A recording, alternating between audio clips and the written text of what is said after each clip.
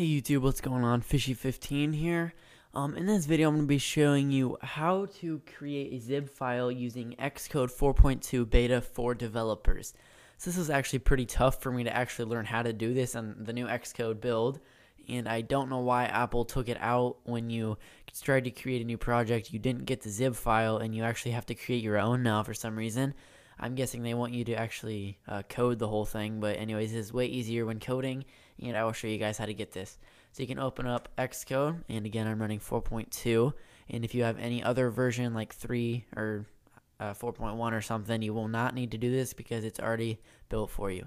So you just go ahead and application and iOS, make an empty application, just name it whatever you want, whatever app you're developing. I'm just going to name mine a test real quick.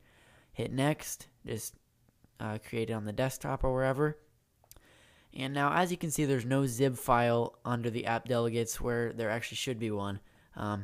But to get this, you need to right-click, click New File on your test or whatever you name it. Go to User Interface under iOS, create an empty application. Make sure it's on the iPhone family and not the iPad, unless you're actually developing something for the iPad. But I'd recommend just to stay with the iPhone for now. And you want to save it as MainWindow. Well, you can save it as whatever you want. It will put this .zip after it for you, so you don't need to type that. But in the other earlier builds of Xcode, like 4.1, it actually named it as MainWindow.zip. So that's why I'm naming it as MainWindows, just so it's easier for me. So now it'll load, and now as you can see, you have a MainWindow.zip. So now we can go over here to your placeholders. You can click on File Owners. You can click on that right there, and then now we're gonna want to rename this to UI application. So we can click right here and name it as UI application, just like that. And we're now gonna want to drag in an object into the objects. So drag in an object, and we are going to want to name this your test app delegate or whatever you name it. So like you can see, mine says test right here. You want to put the name of your project right there. You can also rename the Xcode specific label to test app delegate. Just go ahead and hit enter.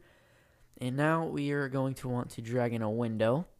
So just go ahead and drag a window in right there. So now here's a little bit of coding we actually have to do when making your .zip file. So you're just going to want to type in IB outlet right in the test app delegate.h or app delegate, and just put it right where mine is, right after the non-automatic, and UI window right before that. So that is the only coding bit we will have to do in this. So now you can go back to main window. You're going to want to click on Files Owner, click on the little arrow over there, and now we're going to drag the delegate, control, drag it, and drag it onto test app delegate, release it right there. Now we can click on test app delegate, we can drag the window onto window right there, and we are almost done. Now we can go back and click on your project, your main project part, and your main interface. This is the only part you'll have to change. Just type in main window or whatever your .zip is named. Mine is named main window, and so I'll name mine that for my main interface. Go ahead and hit enter, and then do Command S or file save, and we should be good. That is pretty much it. I will just go ahead and throw some stuff on here so you guys can actually see it running on the iPhone simulator. I'll just name it a test. We can throw a button up here. Let me just call it a back button. And this is pretty much all we need. I'll throw a cool little spinner bar right there.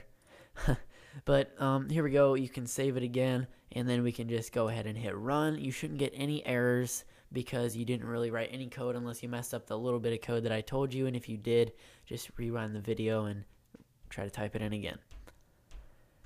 And as you can see, the iPhone simulator is running. And here we go. Your iPhone now has the view controller up. And this is basically it, guys. This is a very simple tutorial, but it was actually pretty hard for me to actually figure out how to do this. Please rate, comment, subscribe. Be sure to check out my other videos on this channel. Be sure to subscribe to my other channel, Fishy Vlogs, for some cool stuff over there. Follow me on Twitter at Fishy15 if you guys have any help, or if you need help, or you have any questions, comments, or concerns. And I will catch you guys in my next video. Peace out.